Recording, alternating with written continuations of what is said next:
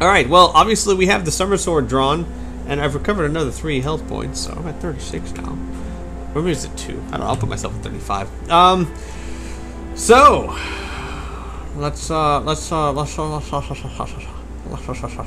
so we add 8 to 7 because I'm using the Sun Sword, which gives me, what, 15? Sweet!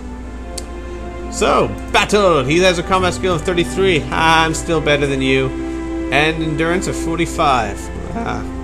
Oh, yeah, 45, not 15. There we go. Alright! Let's get it on! I'm down to 32, he's down to 39. He's down to 35, I'm down to 27. He's down to 30, I'm down to 23. Ouch. He's down to 16. He's down to 2. He's down to 0, and I'm down to 21. Nice fight. He actually did some damage to me. Yay! I win combat. Turn to page 149. Lord Zahara shrieks an unearthly howl as your killing blow rips open his black heart. He thrusts a pleading claw-like hand towards the roof and drops heavily to his knees. His dying curse lost as blood fills his throat. His left eye gleams brightly for a second and then suddenly dies. What the? Was he an android? Like a candle flaring in a storm before it is extinguished by the rain. He sways and falls from the pinnacle to be devoured by the hungry flames of the pit. Hurrying over to the throne, you draw back your weapon and strike the black crystal a mighty blow. It splits clean in two, releasing its dark power and showering you with hot sparks in the wake of its destruction. The riven fragments hurl into the fiery abyss and the flames grow deadly quiet.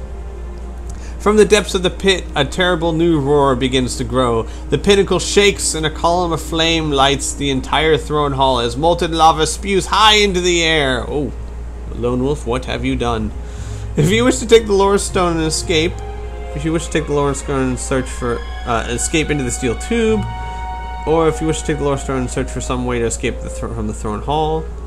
Yeah, somehow I don't think the steel tube's the best way to go. So let's take the Lore Stone and try and look for another way. You search the gleaming throne and the dais of the black iron rock upon which rests, and discover a pinnacle carved deep into the gold. As you trace the design with your finger, a sound grows above the din of destruction, a sound like a twinkling of 1,000 tiny bells. In the blackness above the throne, a speckled glow appears. Slowly it descends towards you until a large section of the dais is engulfed by a column of shimmering blue light. You reach up, and a wave of energy surges through your body as you close your hand around the Lore Stone of Herdos. Restore your endurance points to its original total. Yay!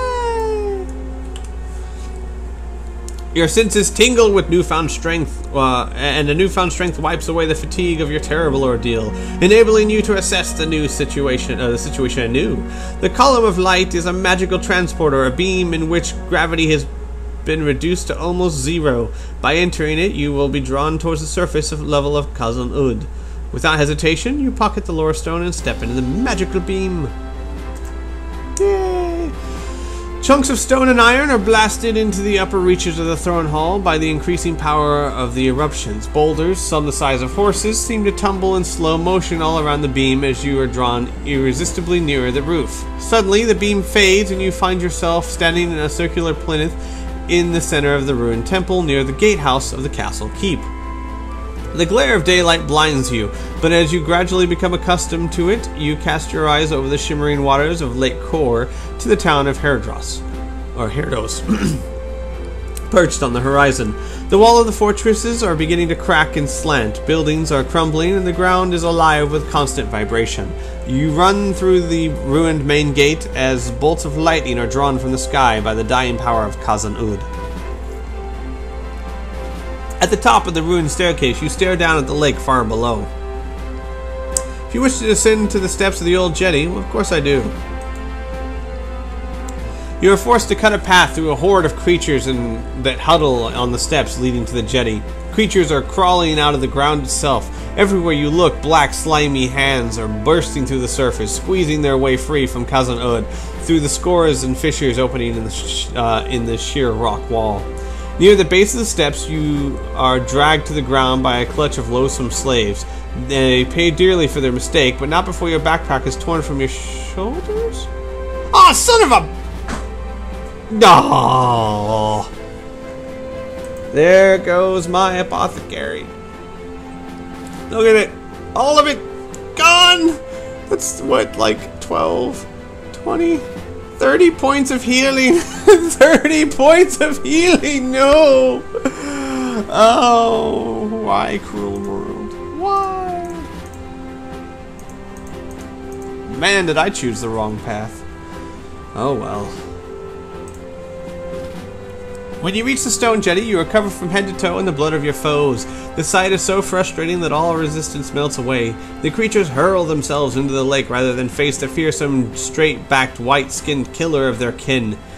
Beneath the jetty steps, you discover an arch sealed off at one end and with a weed-encrusted stone door at the other. Inside is a small wicker coracle and a paddle. Having fought off the most determined of Cousin Ode's horrors, you launch the coracle, jump aboard, and paddle frantically towards the distant glimmer of the power shield. The deafening cry of Cousin Ode echoes in your ears. As soon as you have passed through the power shield, you are greeted like a hero by a huge flotilla of fishing vessels and trading barges. An hour ago, upon seeing the eruption of Cousin Ode, every boat in Herdos set sail for the shield, for the eruption signaled the end of the bane that has haunted Desi for hundreds of years. Now they cheer the summoning warrior who has delivered them from Desi's evil shadow.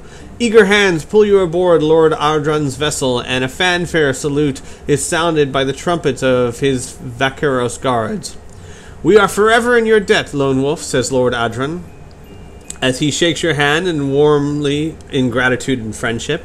"You have achieved what we feared to be impossible, and you live to tell the tale. Your bravery is an inspiration to us all." His words are reinforced by the delirious cheer of his people. He asks of your own quest, and when you remove the lore stone of Herdros from the pocket of your tattered and scorched tunic, his eyes widen with amazement. And then we got a picture of Lord Adden, I guess, with his staff and such. He bows his head and says in solemn and respectful voice, "My lord, you stand upon the threshold of greatness. Your purpose and your destiny are known to the Elder Magi, for we have awaited your coming for many thousands of years. Our survival and the survival of all we cherish rests on the success of your Magna Chi quest. The time has come, Lone Wolf, for you to learn our wisdom, for we are the same blood, you and I, and our fate is bound together." What, we're both like A positive? Oh, sweet. Can I get some? Because I'm lacking quite a bit right now. We will prepare you for your next quest, for the lore stone you must find next exists in the land that was once our home, in the temple that was once our most sacred place of worship, in the chamber where our master first appeared to us, on the pedestal where he once said great things, in the hand with a I mean, come on, really? You could just say, in the temple, in the land we used to live. That's all you had to do. Your quest has succeeded, for the strength and wisdom of the lore stone of Herados is now part of your body and spirit. But there is much for you to learn from the Elder Magi as they prepare you for your most challenging of the Magna Chi quest you have yet to attempt. A quest that will take you deep into the hostile swamps of the Danarg, where the evil creatures of Argaresh, the Dam, still thrive and dominate the land. If you have the courage of the true Kai Master, the secret of the Elder Magi and the Pearls of the Danarg await you in Book 8 of the Lone Wolf series entitled Jungle of Horrors. Yay! We completed Book 7. We lost all our healings. Oh, crap. Alright, yay! So, good book, good book. A bit shorter than sometimes because I picked up the silver rod. And I got out of the maze pretty quickly, so... But, yeah, so I will see you guys in the next book. Take care.